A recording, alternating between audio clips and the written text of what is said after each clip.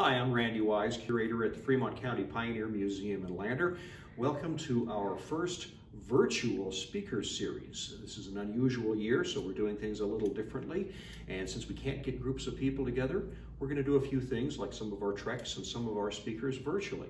Tonight's speaker is James Stewart, who is a professor at Central Wyoming College and a student of Native American art, and he's talking about his personal collection of ledger art, which is on display at the Pioneer Museum through the fall of 2020, and parts of it will be on display after that.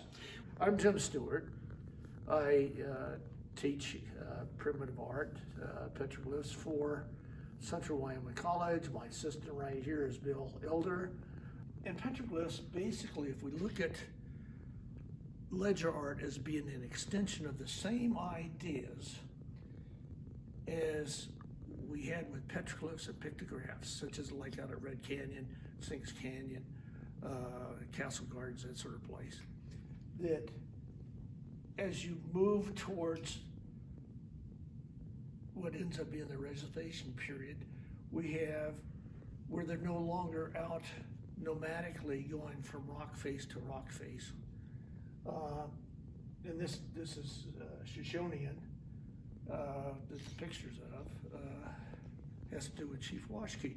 Now I have no ledger art that has to do with the Shoshones. I do have one Arapaho piece, which I'll talk about in a minute.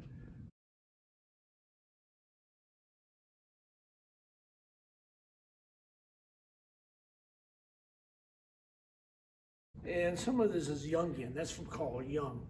And he, psychologist, psychiatrist, sociologist from the 1920s right up to 1960s, internationally known. And he talks about that mankind has some habits that he thinks are born into us. And one is to do artwork. And this we don't find with other primates. We don't find it unless they've been trained deliberately as a trick, like a circus or whatever, to try and produce art. Mankind does that. So far, they don't have any other animals that create art for art's sake, which we do.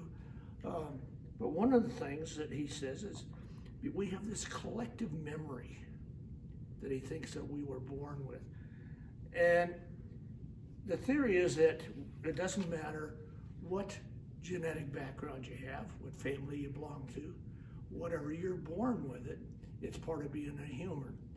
And as we grow up in a society, it becomes a societal memory, a cultural memory, as well as a personal memory and a group memory. So when we look at these, we can say that on some of these very easily, this is part of a personal memory, or this is part of a cultural memory. So when we look at these, we need to look at these from the intent of the artist, the person who created them, okay?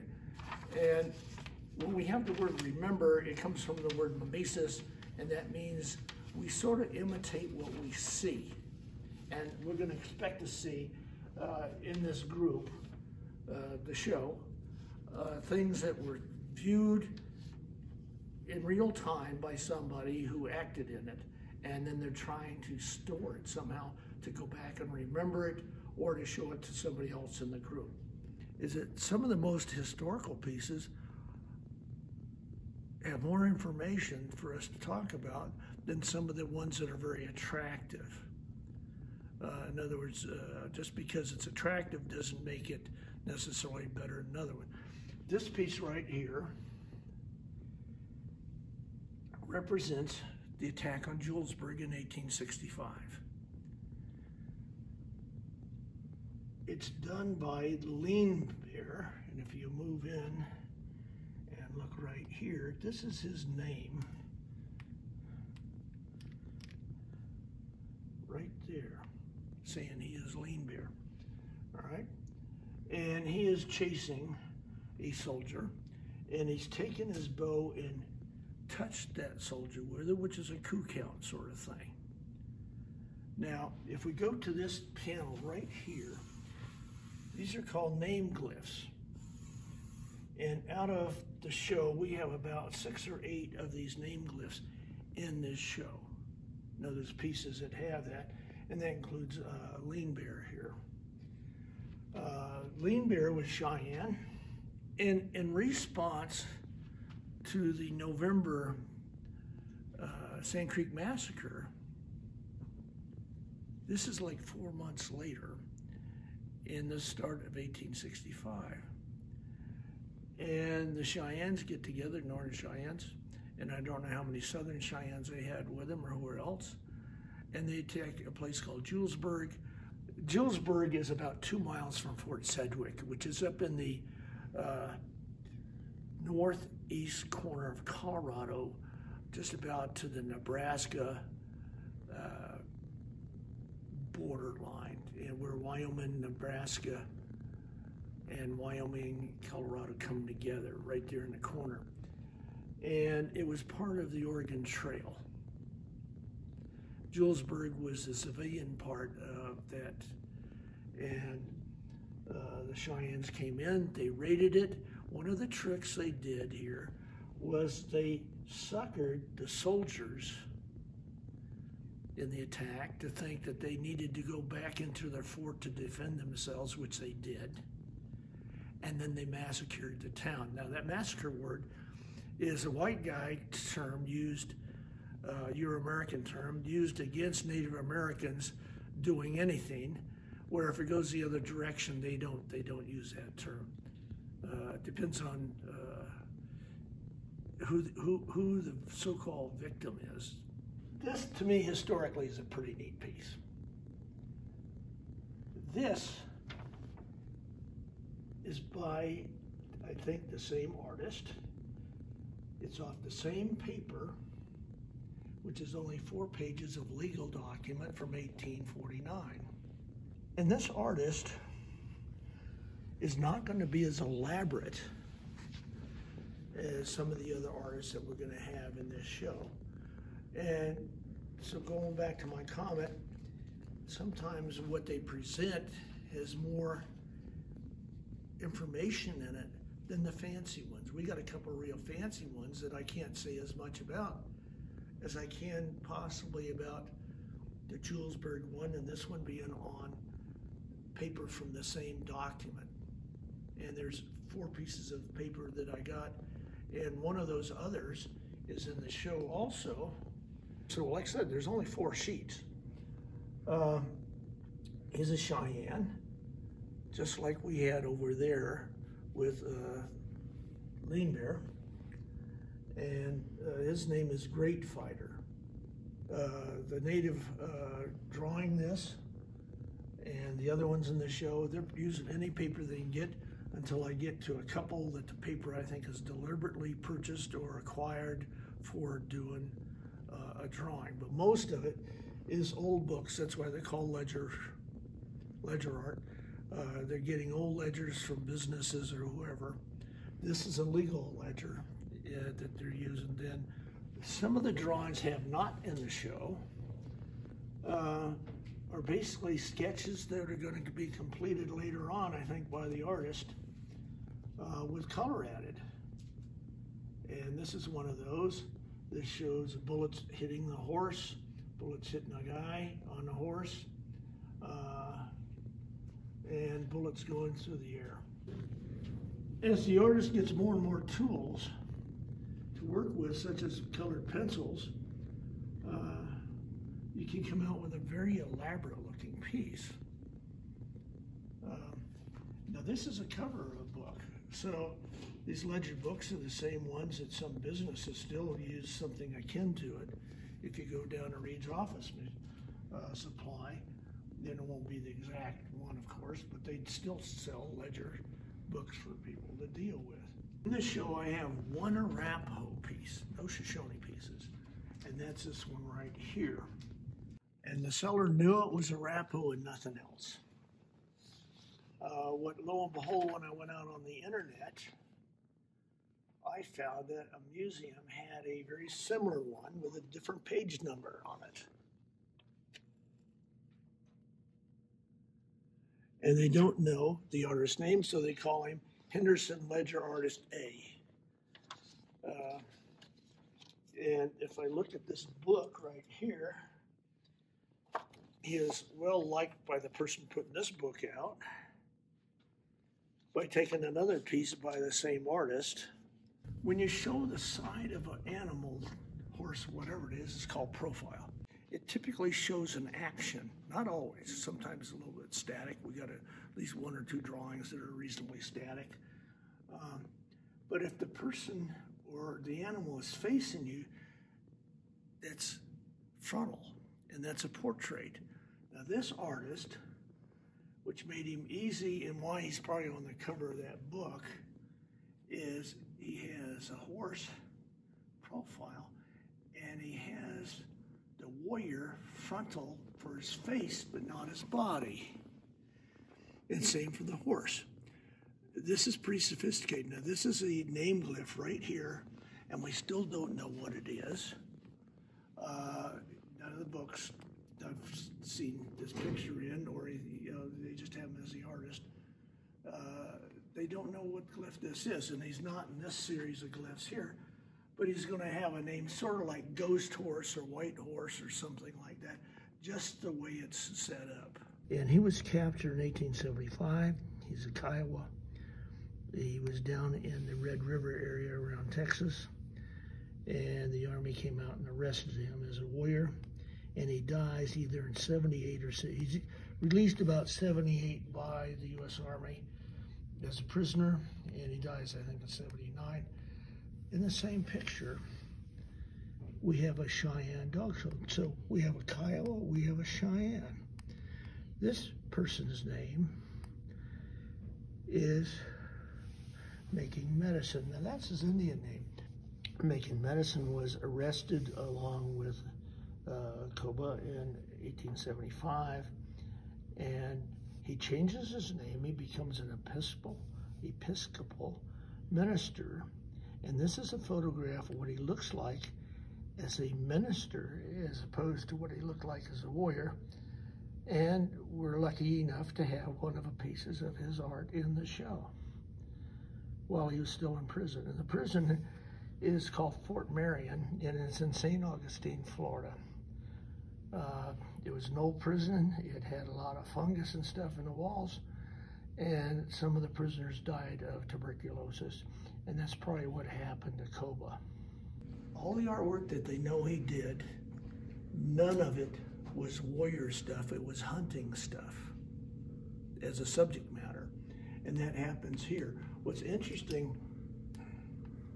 on this piece is if we look at this rider and the quiver right here, and same on this rider and the quiver, those are lion skin, where they skinned a full lion, mountain lion, and made the quiver out of it. And that shows up in his artwork.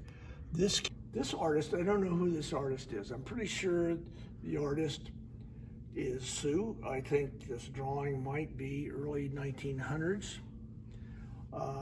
Whoever the artist was deliberately bought, if you look in this groupie here, paper that's not ledgers that had been written on already, bought brand new paper, and quite large too. But the person knew the habits. Now keep in mind, if this artist was 1920 and he was born in 1850, he'd be 70 years old, younger than me. He could still have gone through all the Indian Wars and still be producing artwork. All right, but I want you to look at this red sash. It loops around his neck, it comes down here, and he's got a spear in his hand, and it probably has a coup in on the other end. That's sort of like a crook on a cane. And that means this guy is quite a warrior, not just because of this bonnet here. People assume the bonnet's all of it. This guy, the information I read is if he got off his horse, he would take and he would stake that end of the sash to the ground, and he would stay with that sash keeping on a tether like a dog on a leash. And he would fight in that place and challenge anybody to come up and try and kill him. And it was considered quite a military honor. So this guy fits into this category. And that's the same we had with the other one. We look down here. We have another red sash person. We look up here. Another red sash person. So this artist knows about this Red Sash Society, and I think if we thought the guy was much later than particularly the first of World War II.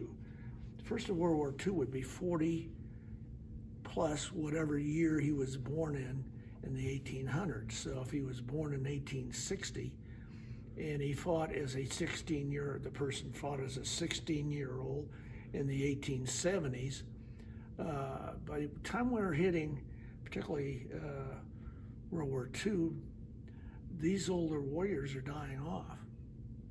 And we're going to see some of these habits of knowing what that red sash does disappearing out of the artwork. Now this piece, and just because a piece has some physical problems to it, I still bought some. This is a drawing of Sitting Bull, and he has a coup stick. We were just talking about one of these cane-like ends to it, and he's knocking down a person to show that he's quite brave. And here is the name glyph, Sitting Bull, drawn right here. However, the artist puts his name down. It is 1898 drawing. So Sitting Bull did not draw this. This piece by Sam Lomo is exactly what I'm saying, is that by the time it gets later on, this is 1915, and we have artists who did not live through some of this trying to create artwork. Their artwork lacks some of the elements that the earlier artist had. And Lomo's a good example. But Lomo was selling to a touristy Caucasian Euro-American audience, and he was working at one of these Wild West shows. And by the time he gets his hands on the idea to sell to, again, a white tourist type person at a Wild West show, he ends up with this. And all at once we have a big American flag, not here in the original. We have then all sorts of attacking Indians that change in terms of how they operate in his artwork.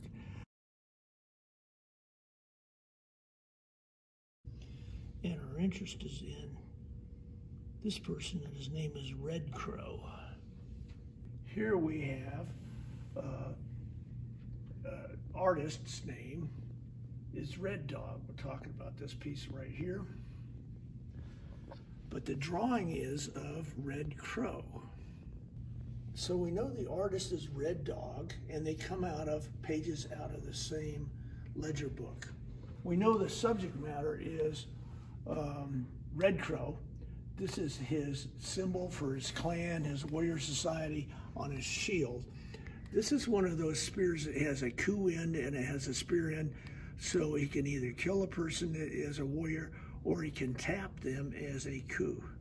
Coup being a fancy word for making extra points because of bravery. This, I think, also possibly, at least by how his nose is drawn and everything else, and it comes out of the same book, is also probably Red Crow. Red Dog, the artist, he was born a Hunkpapa. He marries Red Cloud, very, very, very famous chief from the Indian Wars in the 1860s. He marries his sister, and he then becomes an Oglala.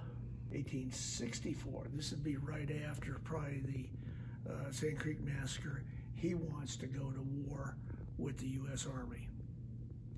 By 1867 and 68, he is for a peace delegation. he has changed his ideas. He goes on up and I think lives until about 1920s or so.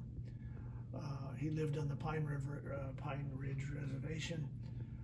This picture right here, approximately 1883. So what we have is we have the artist and the subject matter by name. And that doesn't happen very much in the show. We've only got a couple pieces that do that. Most of them, we either have the artist that we can identify or the subject matter we can identify. We can't identify both of them. And when they came out with the federal government came out with a $5 note, they wanted his picture on it, and he sued. But if you notice, there's a full war bonnet on that note. And that's because an artist in Washington, D.C. didn't like just the three feathers. And so he puts a full bonnet up, but he picks a Pawnee bonnet to put on him. Those guys are enemies. It really irritated Running Antelope, who would sue. These guys were enemies, and to put an enemy's war bonnet on him was considered an insult. About 4 pieces that were done by Running Antelope. This piece does not have his name glyph on it, but it has all the other elements of the shield and everything else that has to do with Running Antelope. And again, his shield is a clan thing, just so you know. I ended up getting 2 pieces of art by the same artist of the same subject matter, right here. And it took me being confused for a little while of which one was which. This is Tie Creek, South Dakota. We don't know who the artist is. Now, where we have fancy clothing on with some of these warrior pictures, and you've already seen a couple that do that, and the one below it's going to do that. Here we have the warrior wearing very little clothing, which is probably closer to reality for some of these summer attacks. And he is dispatching a U.S. soldier or a cavalryman. All right. Now, the next one down, here we have, there's another one in one of the books with this person here actually having a sword in their hand and dispatching this crow. And you say, well, how do you know he's a crow? See this haircut right here? With a bundle on top? This person is a crow. We don't know him by name, okay? But we do know because of this haircut, this bundle on top, and this long sort of woven hair coming down in terms of artwork anyway. This drawing and the one below it, in fact, all 4 of these are by assumed name Blackhawk. This sort of treatment of the horses, because of course they had curly hair. We typically don't see horses with curly hair, they have straight hair. And that's what this is trying to do. We have, again, Blackhawk down here fighting a crow. I don't think it's the same crow because this one's bow and arrow. This one has a gun, this is running. And remember the red sash sort of thing? Have it again. No eyes. And so the question becomes, why no eyes? But it's so, these people could, the artist who did this is drawing other people. And he doesn't want to be visited by, spiritually, by somebody he drew without that person's permission. If the person's dead, he doesn't want to get a spirit visiting him in the middle of the night or whenever, wanting to know why he called him back with having the eyes in there. So there's going to be a bunch, and the one we just did over here, no facial features. It's mouth on these guys, yes. When we look in close, see the stripes, the colors? those are badges. That's like saying a colonel or a major or a lieutenant or a sergeant, whatever. Typically, this goes with upper end warriors. The museum, Randy Wise, used it for doing the logo for this whole show, and then he and I together sat down and we picked out a series of postcard motifs. And so the museum actually has published already, and they're in the bookstore, 4 different postcards, and he wants to do some more. Yellow Bear gives us a lot of information that carries over for the other drawings that we have, ledger drawings. A lot of times he's going to have this partner with him. I do not know who his partner is. What we can tell is, remember we talked about no facial features, basically? Even the soldiers don't have facial features. He doesn't want, whoever did this drawing work, which I think is Yellow Bear himself, that's my guess, because there's so many, with so much information in them. If we look at this officer, this is a infantry officer, U.S. Army. Yellow Bear is killing him with a spear. This is where he's killing him, but this says he's dead. The red coming out of his mouth.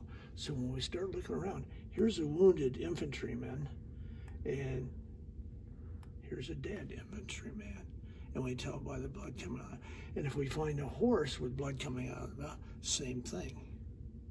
Or an animal, such as a bison or buffalo, whatever. He is dressed in his finest clothes. He's got his coup stick, he's got his bonnet on. He's meeting his wife. This is a formal meeting. Now, whether it's the actual wedding, I don't know, or the first meeting, only this little tag tells me, and it tells me his name is Yellow Bear. And when I go out then on the internet, I start looking up Yellow Bear. Sure enough, we find Yellow Bear being quite a warrior. He's born in the 40s. Picture of him. So yes, this sort of tells us what we're looking at that I showed you a second ago.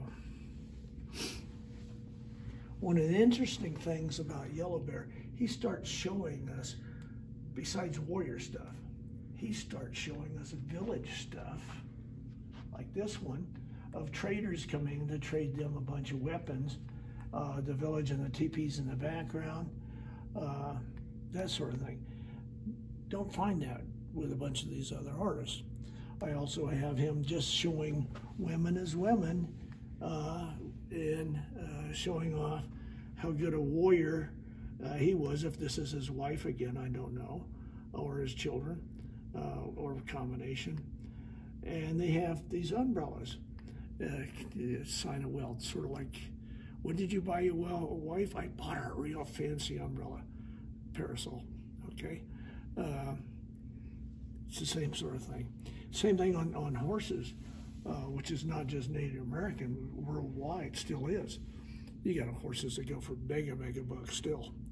Has to do with breeding, has to do with training, a lot of things. Anyway, Yellow Bear turned out a lot of things.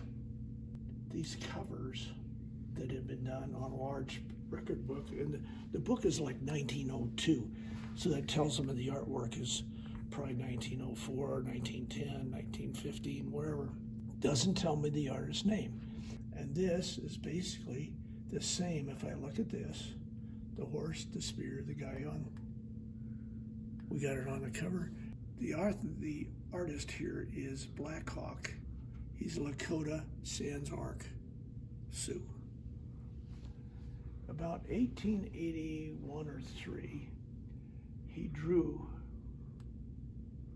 a drawing like this, and the one on the cover of the book you're just looking at. They were dreams he had. So let's start analyzing a little bit. This is called a thunder beast.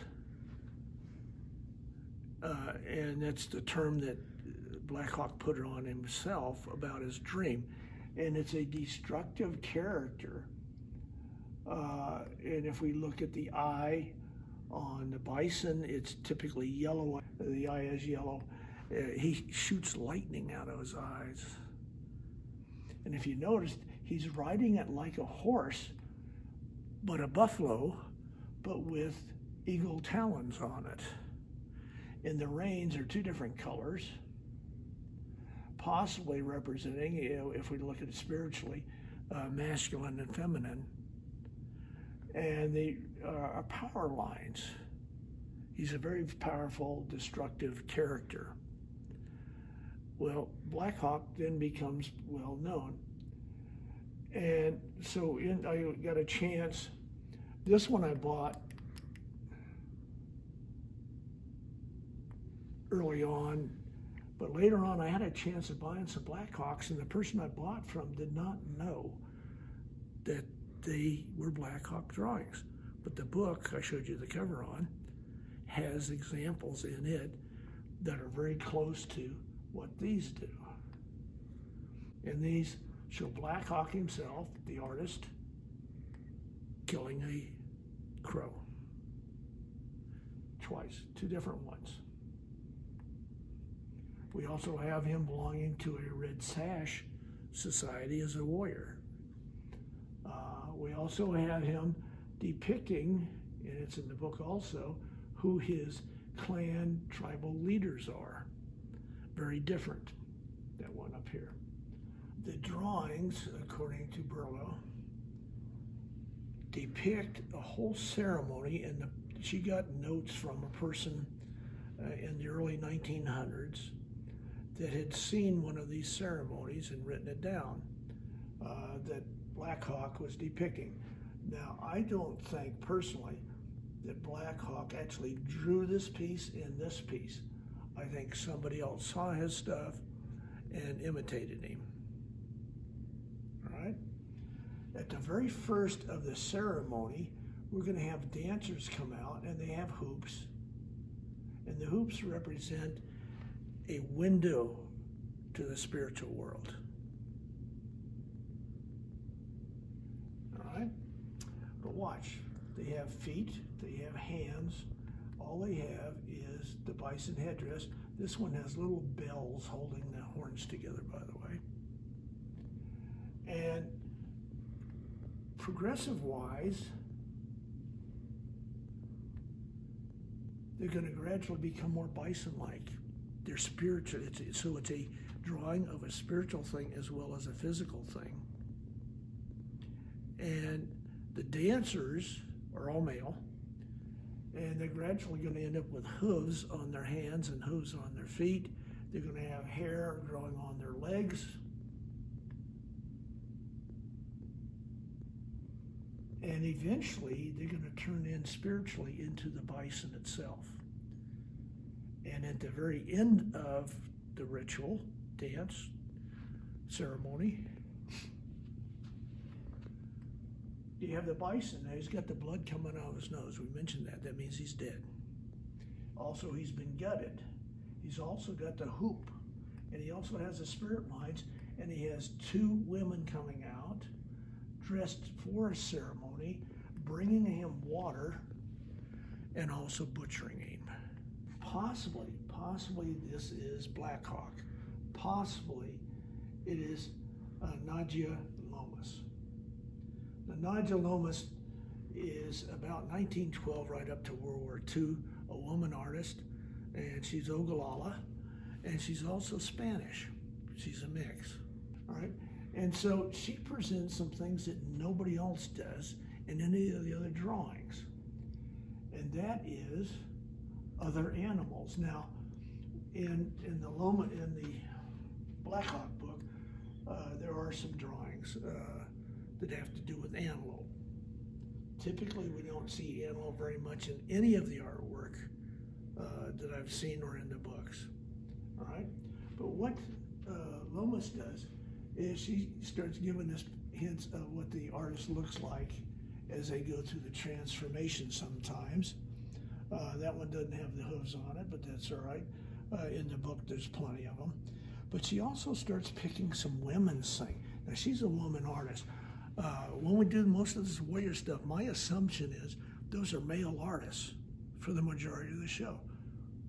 This wall has this lady, and she produces some stuff none of the rest of them seem to do. Now, more contemporary, we got all sorts of women that are modern, contemporary today, 100 years later, who are doing artwork as Native Americans. But what she does back somewhere in the first part of the last century is she starts presenting women in ceremonies.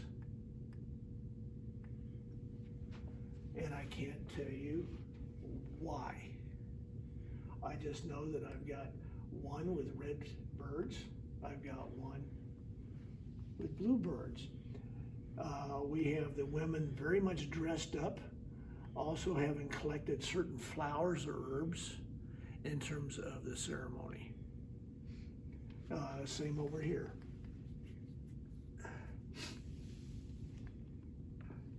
And it looks like this flower here, which reminds me, by the way, of a thistle, might not be, is also what's being carried in this basket here for this drawing also. We also have, I think that comes from her, or where are we at? A ceremony that has to do with dancing birds. And I think these are woodpeckers, if I remember. I'm going by memory now. And they're doing a dance. And how far that goes into whatever ceremony, I don't know. We have this one doing more of a ceremonial move with birds. And we have birds here, we have birds down here. We also have actually on the sides over here, but you can't see them because they blend in with the color blue they are. Not sure you're going to be able to, you see the power line coming out here, light blue and bird. So we have 4 directions. And we have the hoop. Remember the hoop that we had with Black Hawk and his dancers? We have the hoop done as a power set right here. And we also have what appears to possibly be a masculine and a feminine elements. One's one and one's another. Some drawings have more information in them, and they're not the artistry of it. It's just not what you say really pizzazzy or really the artist isn't as good as some of the other artists. In other words, we look at the Kiowa delegation, very much a very accomplished artist. Here we have, though, a person who probably has more spirituality than some of the other pieces, but not very artistic compared. But what we have is the power lines coming in and out of this bison. Coming out of the nose, we have the morning stars, and we have power going all over. However, when you get down to this wall and talk about spirituality, both of them have all sorts of elements to them that some of the other art doesn't. We don't have warrior stuff. We don't have somebody, but we do have spiritual stuff. We have a person going through a persona change, wearing a mask, okay? We'd like to thank our sponsor, the Wyoming Community Bank. They allow us to bring folks in from all different fields to talk about interesting things, and go into our Facebook page or pick up a flyer at the museum for a list of future programs.